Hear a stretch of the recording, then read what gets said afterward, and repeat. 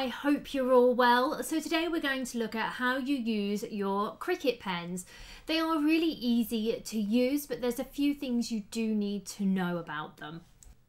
For those of you that don't join me in the group I co-run, UK Cricut Creators, you don't need to be in the UK, you just need to love your Cricut.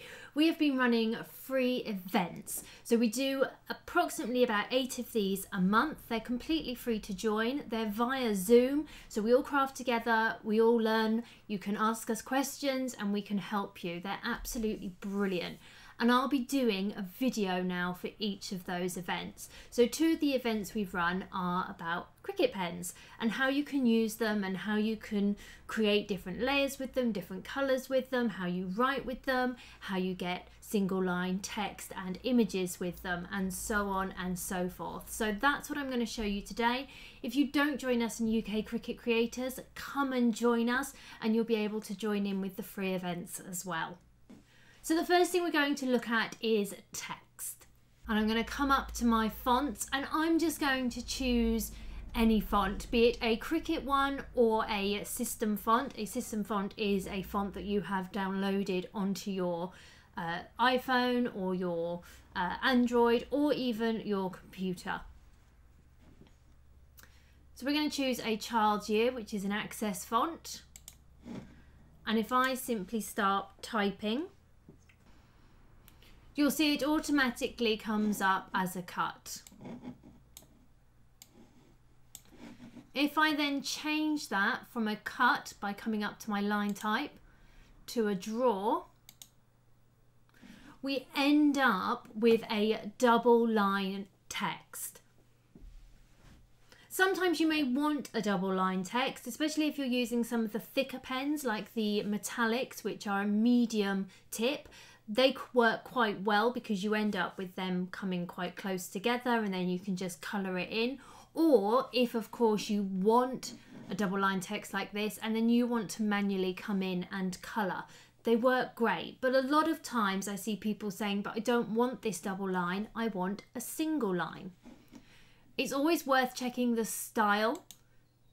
So if we come down here, we can see there is actually a writing style on this one. So if I click it,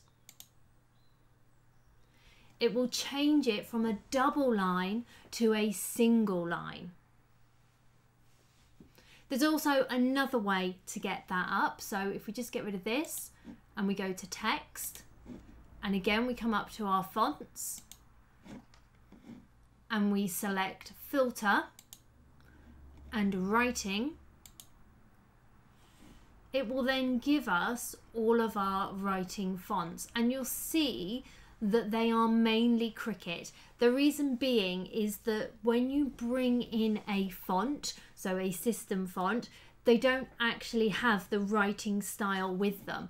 So you will mainly be working with Cricut fonts. So if we then just click on any of them, so let's do birthday cake, and we then write our text, you'll see we've straight away ended up with that single line text.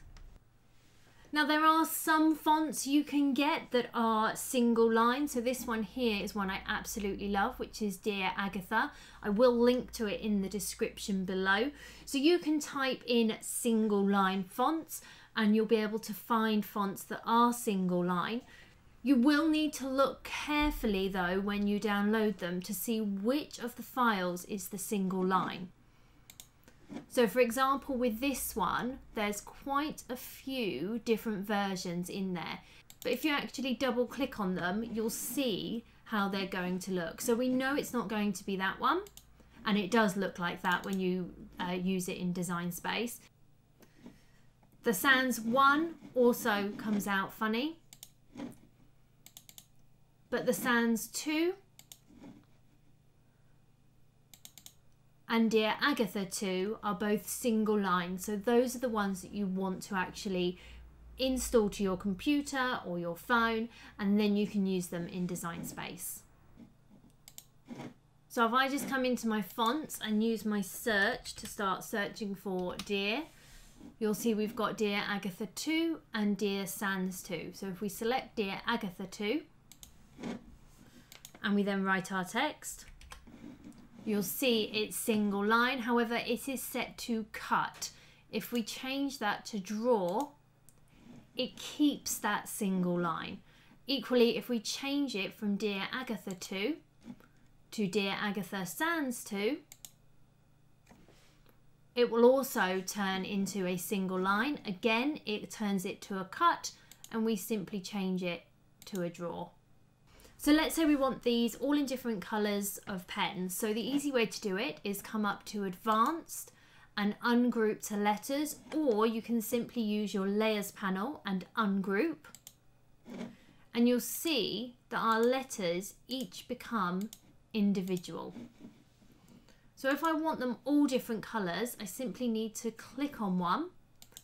I can click on my colour, and it doesn't matter what colour or what pen I'm choosing. All the Cricut machine knows is that you want to change the colour.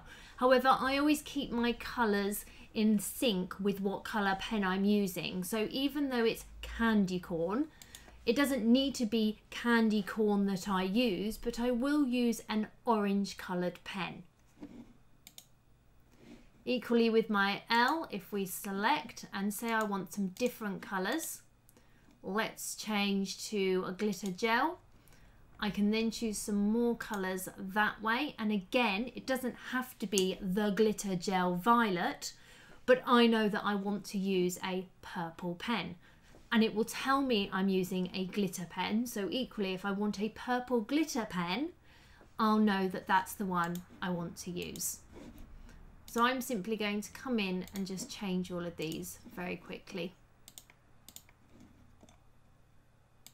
If I want a whole word to be one colour, just nice and easy for me to do if it's got a lot of letters in it, is I simply weld it together. Now remember that welding is like super glue. So if you weld something and you then save and you close down Design Space, when you come back in, you won't be able to unweld it. So I always recommend saving before you weld something. But if I weld it, it treats it as one complete piece. So if I change the colour for one, I'm changing the colour for all. The same with this one. If I want them all the same colour, rather than individually doing them, if I weld it, I can then change the colour for the whole word.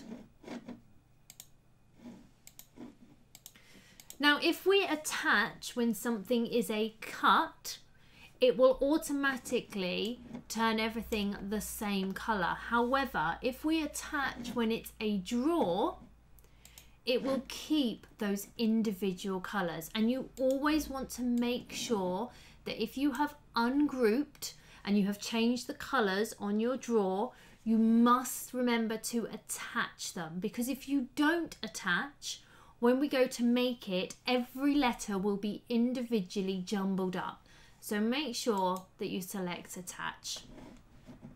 And then when you go to make it, everything will stay exactly as you have created it. So if we go to images and we browse all images, you have actually got the choice to choose drawn images as well. So for example, if we select art type and we select draw only, we can then search for the drawn images we want. So for example, if we type in flowers,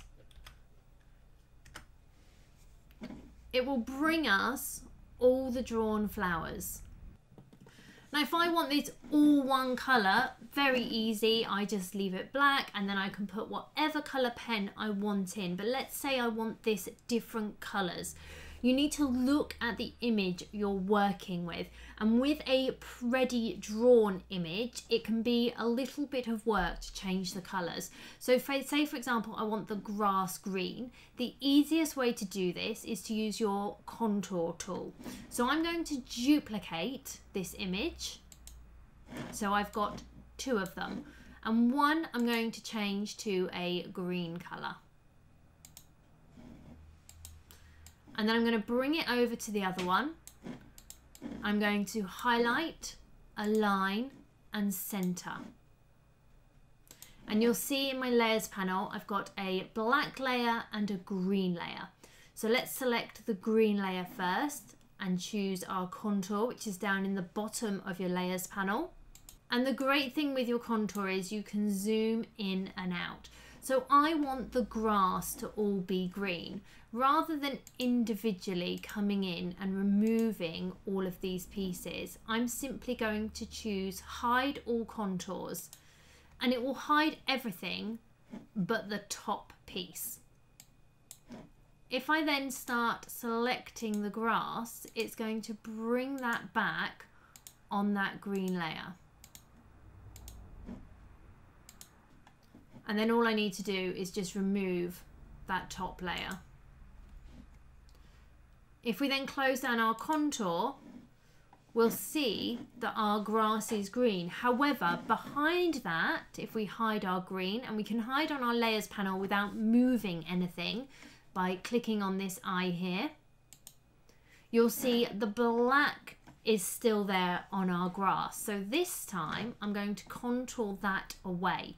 So let's select contour, and this time I'm going to actually click on them to remove them. And if you look at my screen here, you will see that the grass is starting to disappear. So our black layer now has no grass, but if we bring our green layer back, it now has green grass. Now the things you may struggle with if it's a drawer is if lines are connected. So if we click on our black layer and we go to contour, we'll be able to see if that stem is connected to the rest of our gnome, and actually it isn't. So again, what I can do is duplicate that black layer. This time, let's change the color to a, I don't know, a bright green. I'm just going to hide my grass because it will move them if I center this. So all I'm going to do is hide it. I'm going to bring these so they're virtually over each other, and then align and center. I'm going to hide my black layer. So I'm just left with my green layer. And again, if I go to contour, rather than removing everything, I'm simply going to hide all contours, and then I'm going to bring back the lines that I want to bring back. And then if we bring back our other three layers, you'll see everything is starting to take place. But what I do need to remember to do is on that black layer is to then go to my contour and remove the areas that I've just made green. And if you ever struggle to select a piece, you can use this layers panel down here to find the piece you want and then click on it to either bring it forward so it's there, or to remove it. So our gnome is definitely starting to take shape now. So again, I'm going to hide these two colored layers, and again I will duplicate my black layer. This time I'm going to make it yellow. I'm going to bring it over, align and center. And then with my yellow layer, I can bring my contour. I can hide all contours and then start bringing back the areas that I want to be in yellow. Once I've done that, I can then select that black layer, bring back my contour tool and remove those yellow pieces so I'm not drawing over them. Once I'm happy with everything, all I simply do is highlight and attach.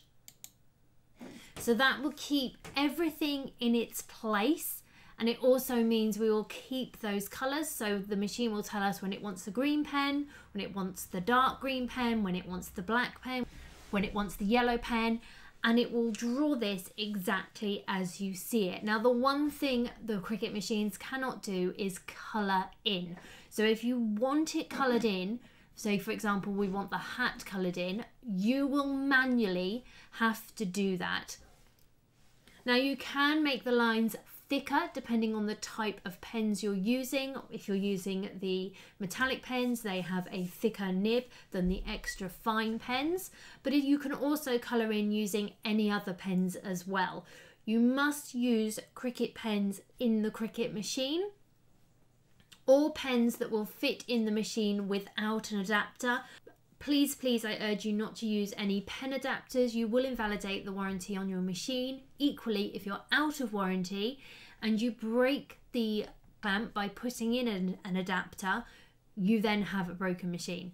So please don't use the pen adapters. There are plenty of Cricut pens available. I will link to those in the description below, both for the UK and the States.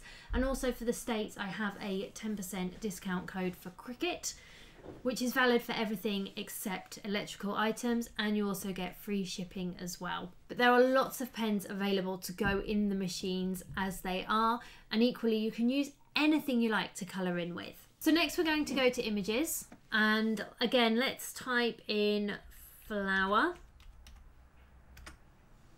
And in fact I changed my mind, we're going to do fall. So let's select this one and insert image. And you'll see that everything is set to cut. But we can actually change each layer from a cut to a draw. The line type will automatically go to black, but you can change it by selecting the colour and then just changing that colour. So we'll do it for this layer as well. So it's currently set to a cut. We can change it to a draw and then change that colour. And let's do the same with this layer, draw and change the colour. Let's go for a more orange colour. And then the same with this one, it's set to a cut. Let's change to a draw. And then let's go for a more reddy colour. Now if I change the writing from a cut to a draw, because it's nice and thick, as soon as I change it to a draw, I'm going to get that double line. So I have two choices. I can either leave it like that, or I can go to my text and I can then choose a writing font. So again, if I go to filter and writing, I can then choose a writing font and I can change the text in the middle of there. Now this is currently all grouped together. I need to attach it, because if it's simply grouped, when I go to make it, you'll see it's all jumbled. So if I want to keep my drawing exactly as you see it, I need to make sure I attach, and then I can go to make it. Now if I want these to go on something, so for example I want them on a shape that I then cut out, very simply I'm just going to grab a shape, so let's say a circle for my fall. I like to change the colour to white. It doesn't matter what colour it is as long as it's set to cut. Arrange and centre back. I can bring my fall over, and then I'm simply going to attach the two together. So this will draw everything you see, but it will cut the circle. And of course I can make it bigger and smaller if I want to. And equally, if I want my gnome, for example, to go on a card, if I go into images and I search for card, I can choose any card image I like. Let's go with just this one. Again, I like to change the colour, so if I just select the layers panel and change it from a brown to a white, it doesn't matter because it's whatever colour cardstock I put down. I go to arrange and centre back. Of course, it's already got my score line in there, which is fantastic. I can size up my image to go in my card. And then I'm simply going to attach. So it will cut out my 2 pieces, but it will draw my 2 images. I do want them on 2 different mats, so I'm just going to change the colour of this one to a slightly darker grey. It doesn't matter because, as I say, it's the colour of card I put, but when it's a cut, if they're 2 different colours, they will cut on separate mats. Now, if I was just drawing onto the same piece of card, I wouldn't do anything. I would just go to make it, and I could then place them on my mat where my card was going to be, and I can draw that way. But because I'm actually cutting, I am doing it this way. And actually, just to show you, I've got my 2 drawn pieces there, which are just on their own. And then I've got one attached to my white card, which I'm going to cut out as a card. And then I've got one attached to a grey circle, which again, I will cut out in a piece of card, but it doesn't have to be grey card. If I go to make it, see, I've then got 3 mats. One with my grey draw and cut, one with my white card draw and cut, and then one with my 2 draw pieces. And I can, of course, move them all around. If we go to continue, we can then select our device, and it doesn't matter whether you're using Maker, one of the Air machines, or your Joy. Now, even if it's just drawing, there's no cut involved, it will still ask for a base material. So I normally just will go straight for a cardstock. But there's no cutting involved, it simply is going to draw, and it will tell me not only the first pen it's going to use, but consequently all the other colours as well. And every time it wants to change the pen colour, it will tell me what colour it wants. With this one, because it's a score, draw and cut, it will tell us that we need to choose a cardstock. So for this, I'm actually going to choose a different cardstock, and I'm just going to use a heavy cardstock. And it will tell us that we need our pens and our scoring wheel. With our scoring wheel, if you don't have one, you only have the scoring stylus, very simply, just edit tools, and you can then choose the scoring stylus. And it will also tell us what subsequent pens we want and our fine point blade. And with this one, because it's just a draw and a cut, we'll choose our cut setting. It will tell us what pens we need and that we need our fine point blade. So we're going to be making this card today.